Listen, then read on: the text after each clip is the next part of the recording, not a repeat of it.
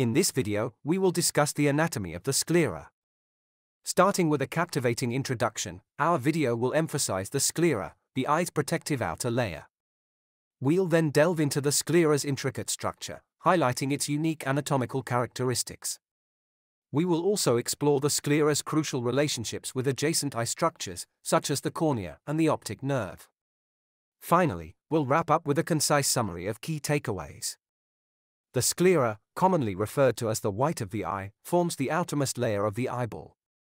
It constitutes the posterior 5/6 of the eye's outer layer, creating a robust protective shield. Characterized by its opacity, the sclera consists of a dense, fibrous tissue, primarily composed of collagen and elastic fibers.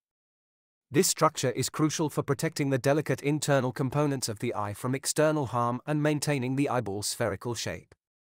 In addition to its protective role, the sclera serves as the attachment site for the extraocular muscles, which are responsible for controlling eye movement. The sclera begins anteriorly at the limbus, the junction where the cornea meets the sclera, and extends posteriorly, terminating at the optic nerve canal at the back of the eye. This comprehensive coverage is indispensable for the overall structural integrity and functionality of the eye, playing a key role in vision and ocular health. The sclera, shaped like a hollow sphere, forms a continuous structure with the cornea at its anterior aspect and extends to the optic nerve canal at its posterior end. Its coloration varies significantly throughout a person's life, typically bluish or bluish-gray in infants. It transforms into a pearly white in adults, and often acquires a yellowish tint in the elderly due to age-related changes. Regarding its dimensions and weight, the sclera is comparatively light, with an average weight of about 1.2 grams. Its diameter typically ranges between 23 to 24 mm, and its equatorial circumference measures approximately 77 mm. A noteworthy feature of the sclera is its variable thickness.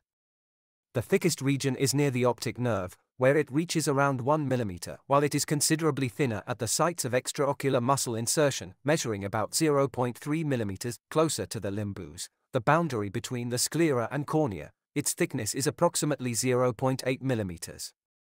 This variation in thickness is critical for the sclera's dual role in providing robust protection to the eye's internal components and facilitating the diverse movements and attachments of the extraocular muscles. This structural design underscores the sclera's importance in maintaining the integrity and functionality of the eye. The sclera has various anatomical relations that are crucial for its function and the overall structure of the eye. It consists of two distinct surfaces, the external and internal, as well as well-defined anterior and posterior edges. Additionally, it features specialized apertures that facilitate the passage of vascular and nervous elements, essential for the eye's function. The external surface of the sclera is convex and smooth. It is the primary attachment site for the oculomotor muscles and their fascia, which are crucial for controlling eye movement. This surface is layered, starting from the deepest layer with the episclera, followed by Tennant's capsule, and finally, anteriorly, it's covered by the bulbar conjunctiva. Each of these layers has a specific role in protecting the eye and aiding its functionality. The internal surface of the sclera contrasts with the external surface, being concave and smooth. It exhibits a brown coloration and serves a protective role for the uveal tract, which includes the choroid, ciliary body, and the base of the iris. The strong adherence of the sclera to the choroid is critical for maintaining the eye's structural integrity. This bonding provides the necessary support for the internal components of the eye, ensuring they remain in the correct position and function effectively. The anterior edge of the sclera is characterized by the corneoscleral junction, commonly referred to as the limbus. This junction is a critical transition point between the sclera and the cornea. Notably, at the limbus, the sclera features a small groove. This anatomical feature is significant as it provides a stable and precise bed for the cornea, facilitating its proper placement and alignment with the rest of the eye. The posterior scleral foramen and the various scleral apertures are key features of the sclera, each contributing uniquely to the eye's anatomical structure and its overall function.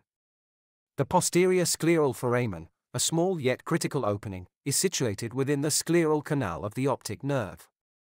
This foramen primarily serves as a conduit for optic fibers, playing a pivotal role in the transmission of visual information. At the juncture where the optic nerve exits the eye, there is a remarkable integration of the sclera with the optic nerve's dural and arachnoid coverings. This smooth transition is essential not only for the structural coherence of the eye but also for the functional integrity of the optic nerve. Within this area, the formation of the sieve lamina marks an important internal transition. This sieve-like, glial fibrous structure is perforated with multiple holes, creating channels that allow the passage of optic fiber bundles. This specialized arrangement is crucial for the efficient and accurate relay of visual signals from the retina to the brain. The sclera features several apertures that are strategically placed to facilitate the passage of various structures. The apertures for the anterior ciliary arteries are essential for delivering blood to the anterior segment of the eye, ensuring the nourishment and health of structures like the cornea and iris. There is also an aperture for the exit of the four vortex veins. These veins play a significant role in the venous drainage of the eye. Additionally, the sclera contains apertures for the posterior ciliary arteries and nerves. These are vital for providing the posterior segment of the eye, including the retina and choroid, with necessary blood flow and nerve supply. In conclusion, the sclera stands as the outermost layer among the tunics of the eyeball, forming a critical component of the eye's anatomy. Composed of dense and resilient fibrous tissue, the sclera is designed to endure and provide structural integrity to the eye. It begins anteriorly at the limbus, the distinct junction where the cornea meets the sclera, and extends posteriorly to terminate at the optic nerve canal. The primary function of the sclera is twofold. It serves as a protective shield for the eye and is instrumental in maintaining the eyeball's shape. Its protective role is multifaceted. The sclera guards the intraocular components against physical trauma, excessive light exposure, and mechanical displacement. This is achieved through its ability to resist the considerable expansive forces exerted by intraocular pressure. As a result, the sclera plays a vital role in preserving the globe's shape, ensuring that the eye retains its form and structural integrity. Moreover, the sclera's robust composition and strategic placement of apertures for vascular and nervous elements facilitate the efficient functioning of the eye. By providing attachment points for the extraocular muscles, it also contributes to the dynamic aspect of vision, allowing for eye movement and focus adjustments.